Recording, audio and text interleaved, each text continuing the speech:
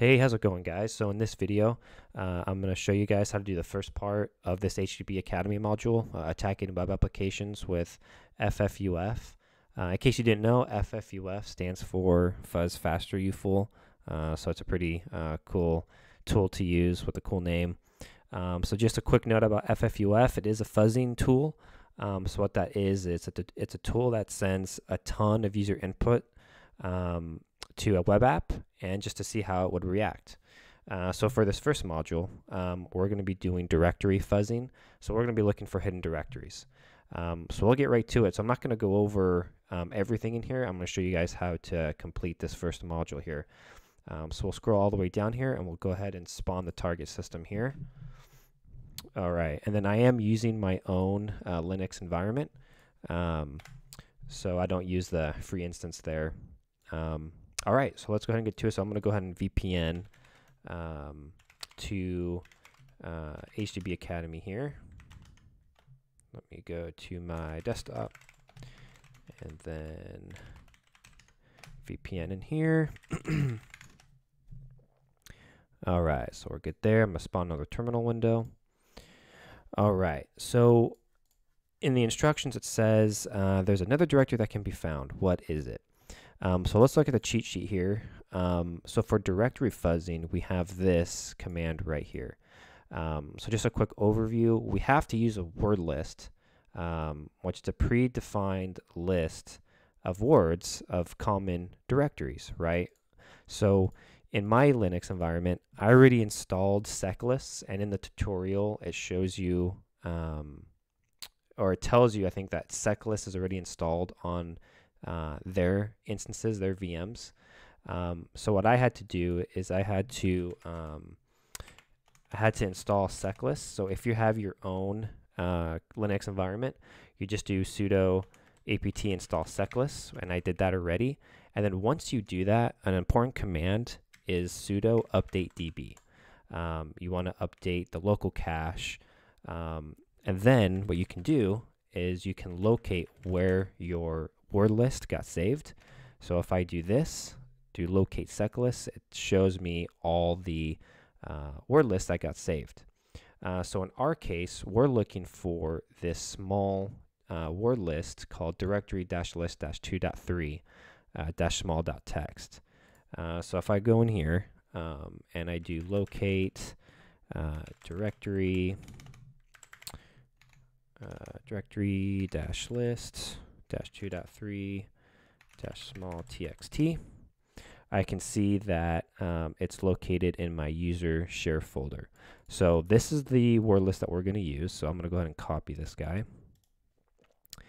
All right, and so that command we were looking at, so if we go back to the cheat sheet, it's going to be ffuf-w, type in the word list, and then the keyword fuzz, which is the placeholder, and then -u, and then we put in the server information, and then also the placeholder fuzz at the end. So let's go ahead and do that. So it's going to be, click back in here, ffuf-w, and then I'm going to paste in my location of that word file, and then do fuzz -u, and then it's going to be HTTP, and then the target IP, so it's going to be 209.97.177.45, and then the port is 32742, and then we have to put the keyword fuzz here so that all the directories in that list get saved in this keyword fuzz.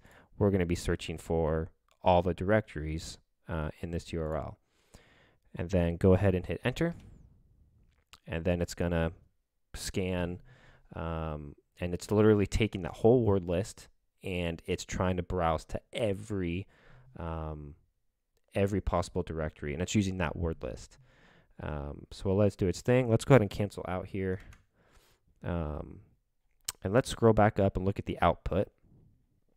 So we'll see that form is a hidden directory, and as you can see that I already have the answer as forum. So that's pretty much how you do it. And we can keep scanning the output to see if there's more. You can see there's blog.